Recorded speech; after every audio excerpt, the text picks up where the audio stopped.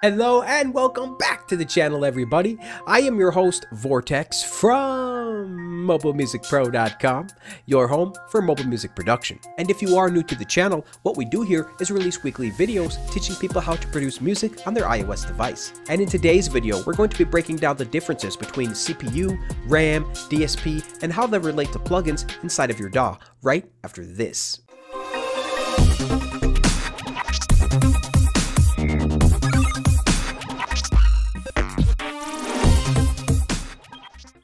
And remember folks, if you do enjoy this content, please make sure to like, subscribe, and comment down below. Now there does seem to be some confusion out there among my colleagues and peers in the space about CPU and RAM and how they actually work and what they do for plugins, like how many plugins you can actually use in a session, for example. And there also seems to be some confusion out there about what DSP is and how it relates to performance inside of your project. So I'm going to try to clear all that up in today's video and use this as an actual reference to be able to point back to send to anybody who is still a little bit confused about all these technical details. So that's what we're going to do today, is discuss CPU, DSP, and RAM and how it all works behind the scenes. But there is just a quick note here, and that's that we'll be discussing all of the details today inside of Cubasis 3, which is a DAW on the iPad. Now of course the iPad is just a computer after all, so many of the concepts that we'll be discussing today can still be applied to the desktops like PC and Mac. Alright, and now with that intro aside, let's hop right into Cubasis and start talking about CPU. Okay, so the first thing that I want to note here is both the CPU and RAM are equally important. They are both extremely important to music production in your DAW. You will need a lot more of both in order to run larger and larger projects with more and more plugins. So the first thing that I want to do is quickly explain this Cubasis 3 project that we're going to be using as a demonstration to illustrate some of these points about CPU, RAM, and DSP. So let's take a look at that now. So what I have here is a Cubasis 3 project that I created during a live stream. And as you can see, it doesn't have a whole lot of tracks here, a total of 12 different tracks. And in fact, there's not a whole lot of plugins here on each one of these tracks as well, a couple of channel strips and studio EQs. In fact, let's go ahead and get a count of the amount of plugins by reopening Cubasis 3 with this project. So we'll just close Cubasis 3 and open that right back up, and then we'll get a total count of how many plugins. So we are currently using inside of this project 17 plugins. We are loading inside of this Cubasis 3 project a total of 17 plugins right now with 12 tracks.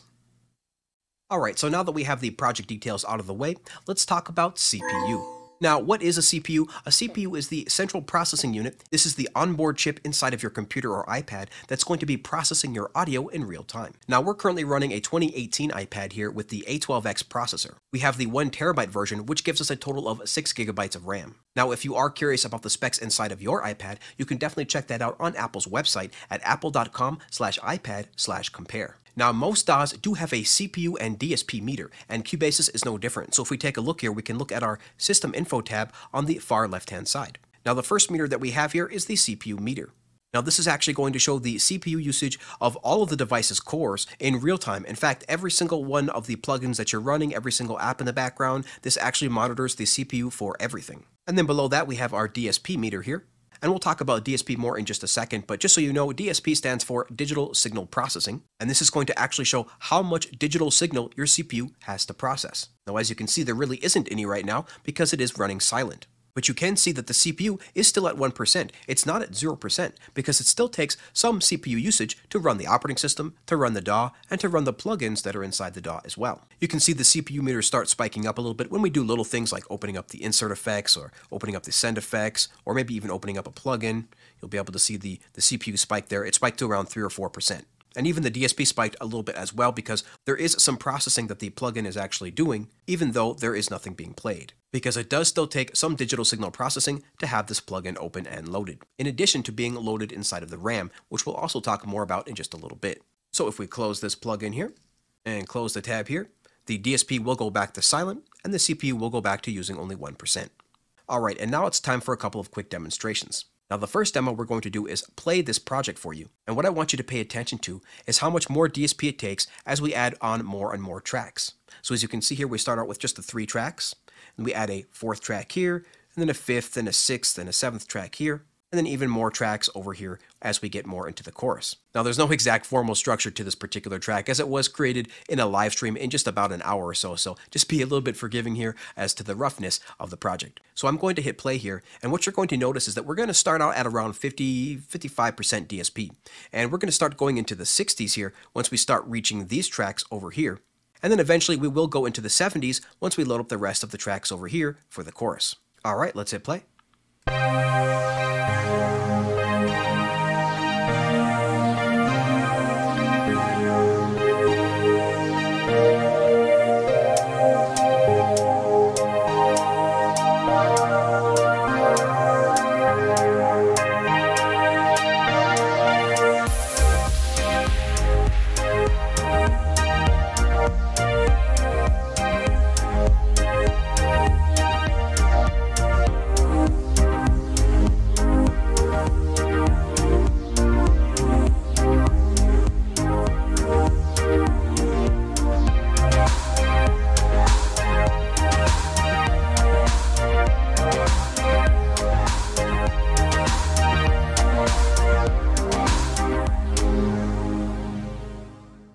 Alright, so as you saw there, the DSP did start increasing as we started adding more and more tracks. So like we said, the DSP was running around 50 to 60% with just these 3 tracks in the beginning, but let's go ahead and duplicate a couple of these tracks a couple more times so that we can get higher DSP. Let's see if we can get to around 80 or 90 DSP. And now we should be at around 90% DSP once we hit play. So let's try that.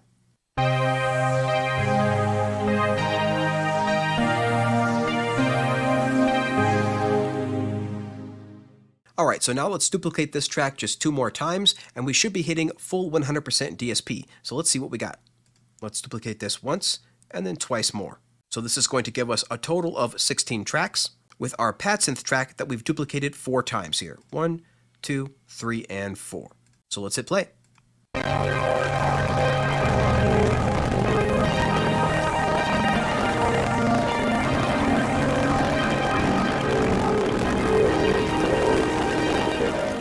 Alright, so as you guys saw there, we in fact hit 100% DSP. So that means that we have exhausted the total amount of digital signal processing that our CPU can handle. Now let's remove these duplicate tracks, and we should be able to play the project no problem.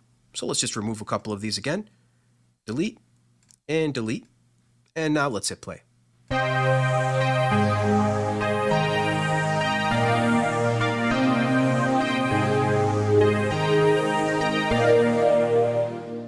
And as you can hear, we can now play the project once more.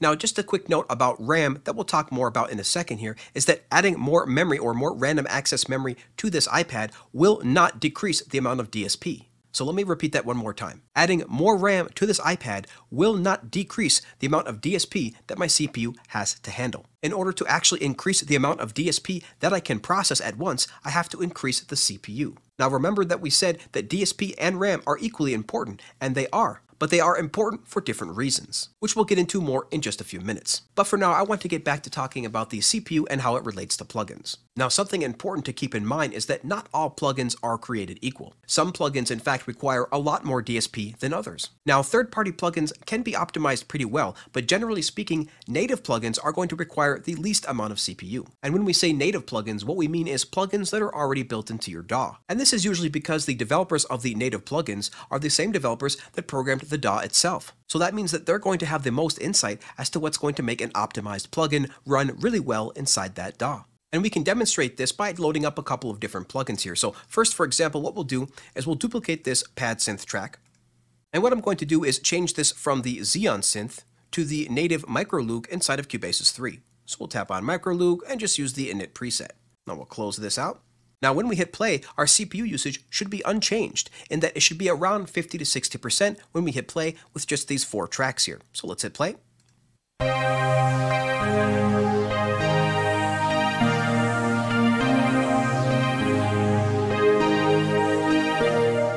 So as you saw there, we had around between 50 and 60%, spiking up to around 63 to 65%. Now if I delete this track, let's just see what it was real quick before with just our current project. Let's hit play.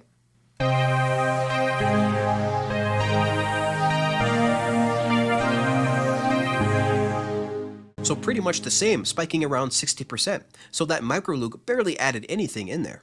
Now this time, let's add a Model D. So we'll duplicate that once more. And this time we'll use the Model D, there we go. And now let's close this out.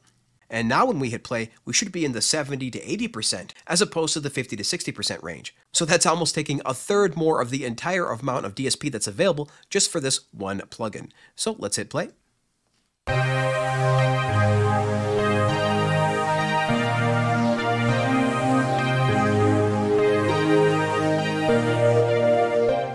So you can see that adding just this one plugin took us from 50% DSP to 80% DSP with only 3 or 4 tracks loaded. So you can imagine what would happen if we actually tried to build this project with just the Model D. We would have to be freezing a lot of tracks. Now often the plugins that take the most amount of CPU resources or create the most amount of DSP is going to be reverbs and delays, and tape plugins sometimes as well. Now of course this isn't always the case, there's some very CPU resourceful delays and reverbs, but generally speaking that's pretty much the case.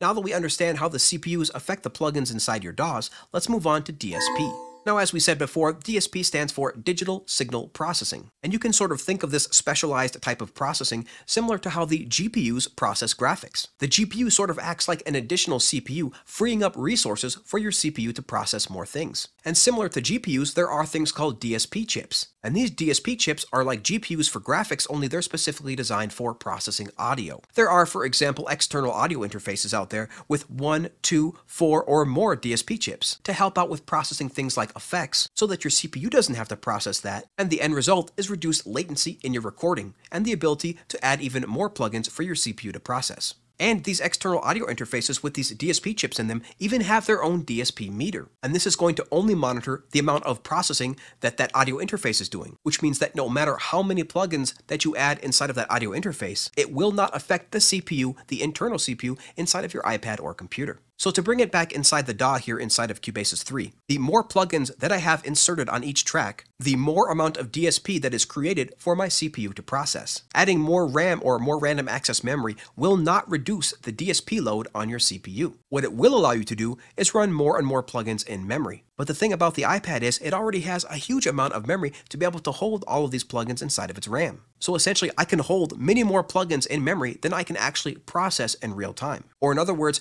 I can hold huge amounts of plugins, but they're going to create so much DSP that my CPU can't process it all. And then right now you might be thinking, well then if adding more RAM doesn't reduce my DSP load, then what's the point of having more RAM? And of course there are a number of benefits to having more RAM. And one of those things is, like we just said, the ability to add more and more plugins into your memory at once. But the other thing that it really helps with is sample-based apps. The more amount of memory that you have, the larger the samples that you can load up in real time for your CPU to process. So basically how sample-based apps work is, whatever preset that you have loaded up, the app itself loads a number of samples into your memory, into your RAM. And depending on the speed of that RAM is how fast those samples will actually load into your memory. For example, in the old days, we had really slow RAM. And so presets, for example, took forever to load. When you would change a preset, it would take forever to load up into your memory. But nowadays, especially inside of the iPad, the RAM that is inside of there is extremely fast. So when you do switch presets, those samples will get loaded up pretty quickly. So again, the more amount of RAM that you have, the more amount of samples and the larger amount of samples that you can load up into your memory at once. So right about now, you might be thinking that you need the most amount of memory possible so that you can run all of those high-end sample-based apps. The iPad already has enough memory to load those apps because those apps were actually specifically designed for the limitations of the iPad. So for example, apps like Sample Tank, Pure Synth, and Decent Samples all have optimized their actual sound files to be able to load up samples really fast and have them still sound really good.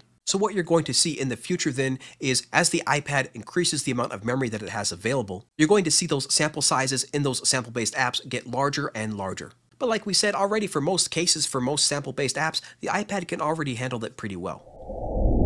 Alright, and now it's time again for our final thoughts. And if you are still rocking with us, then we just can't thank you enough for being here, and we especially can't thank those enough that are here every single Wednesday and Friday to watch our live streams and live premieres. Now we do hope that we explained some of these technical details in a way that made sense to you as a music producer. All of this technical stuff can sort of get a little bit confusing, but once you wrap your head around it, it really can start to make sense pretty fast. And it can really help you in the future as well when deciding what hardware to purchase for your studio. But really the main takeaway here is that you're going to need a lot of RAM and CPU for your music production, and that they're both pretty much equally important. Your RAM, or random access memory, is going to determine how many plugins and tracks that you can actually have in your project, and your CPU, or central processing unit, determines how much DSP you can actually process at once. Or in other words, how many plugins and tracks you can actually run simultaneously in real time once you hit play. And of course, if you guys ever have any questions about this stuff, definitely drop a comment down below or hit us up on any one of our socials. And if you haven't heard yet, we have just recently announced the release date of our brand new upcoming Essential Sample Pack Lo-Fi.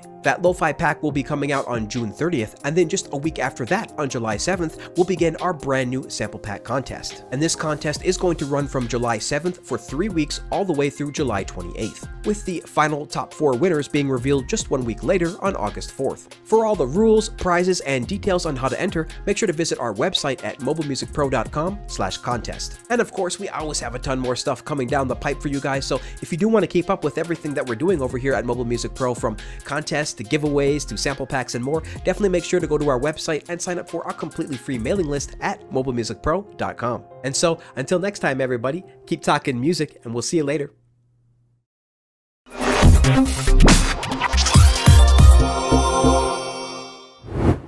Hey guys, Vortex here, and if you're not aware yet, we do have over 100 fully edited videos now on the channel. And we make music every single Wednesday live on our iPad. Plus, we have a bunch of free sample packs, MIDI packs, guides, and more on our website at MobileMusicPro.com/free. So if you are into that sort of thing, producing music on your iOS device, then definitely make sure to like and subscribe.